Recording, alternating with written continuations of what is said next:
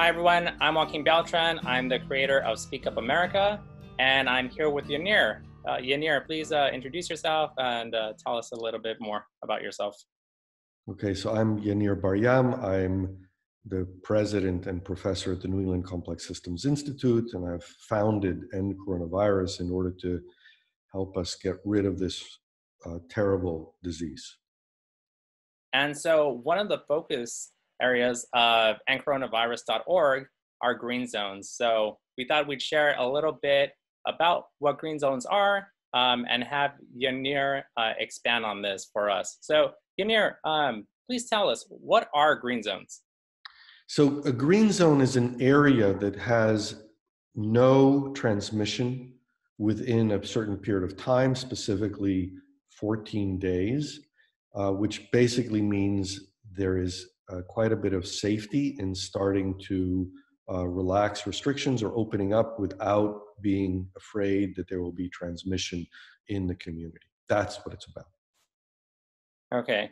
And so can you expand more on the benefits of having a green zone? Right. So the first benefit, so part of the idea of green zone, which I didn't yet say, is that it's important to limit the travel in and out of a green zone, right? Because what you want to do is you want to protect areas where you don't have the disease. And if you do that, there are two very important effects. The first one is that if you have travel restrictions, then you're able to regulate the disease so that you can effectively get to the condition where you don't have transmission. And then the second advantage is that you can reopen to normal without waiting for other areas that may not be in as good a state. So if we have some area over here that has no cases, we can open up. We can go to restaurants and bars and open schools without any dangers and theater and so on, and have social events that we don't have to worry about that there's going to be transmission. And that's the kind of thing that we're all looking for. So I think this idea of green zones is very powerful, but there's a lot of people who are skeptical about this and say that there's no way that, we can eliminate this virus. They're showing that, hey, in New Zealand, right, they eliminated the virus, but then new community transmission came in, right? So what would you say to that? So the point is that you can think about it like firefighting. It's always true that you might have a fire in the future in some place or at some time. And for that, we have firefighters to fight it. But you don't want to have a blaze going all the time, right? So if you have a fire in your house, you put it out. And once you put it out, you know that you still have to be aware that you might have a fire in the future. But that doesn't mean that you don't want to put it out when you have it. Yeah, I think that's a great response. We see the wildfires are happening in California, that happened in Australia, and you see that it's much easier to put out smaller fires, and in this case, smaller outbreaks, right? And I think the resource allocation that comes with that is a huge strength. So how big, how small can green zones be?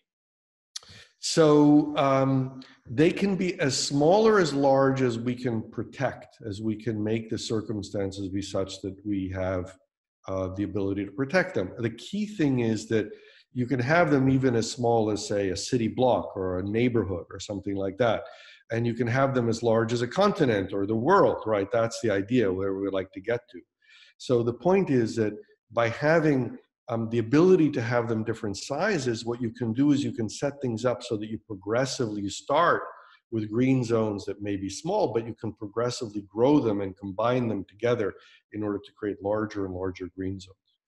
Okay, so say I want to create a green zone in my community, right? So how can I contribute to creating a green zone with my friends, with my colleagues?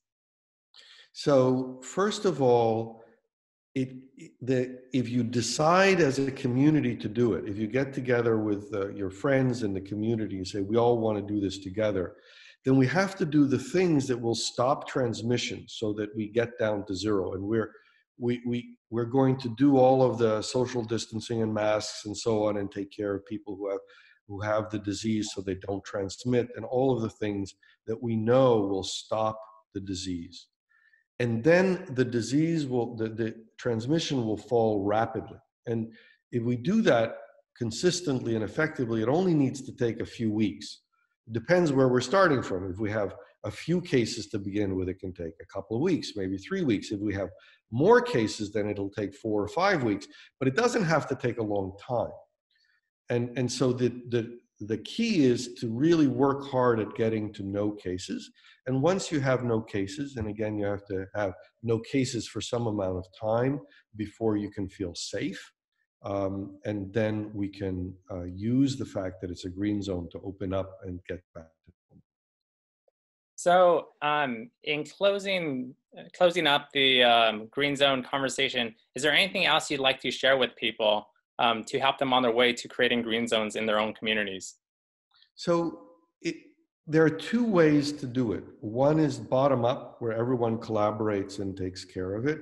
The other way is participating with top down. Always the community has to take responsibility and ownership. If we can get help from other organizations and maybe for governments, that can be important because they can provide support for what's being done. But we don't have to wait. That's important.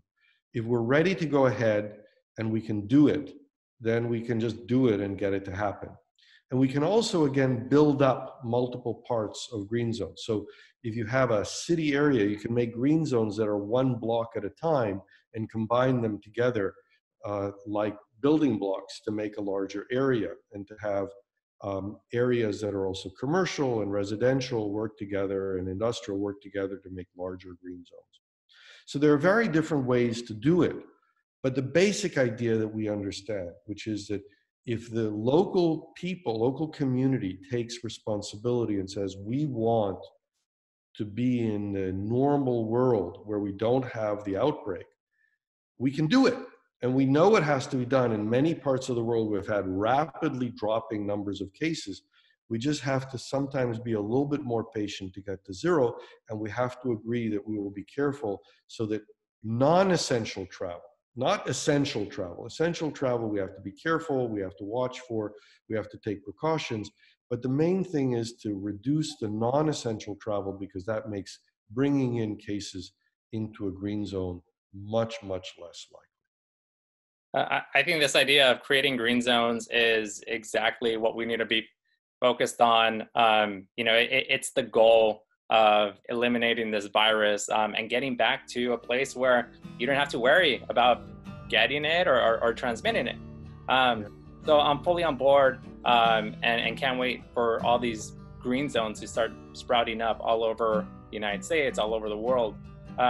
So thank you so much, Yaneer, for sharing all this work you're doing with us, and look forward to more videos on more information from endcoronavirus.org.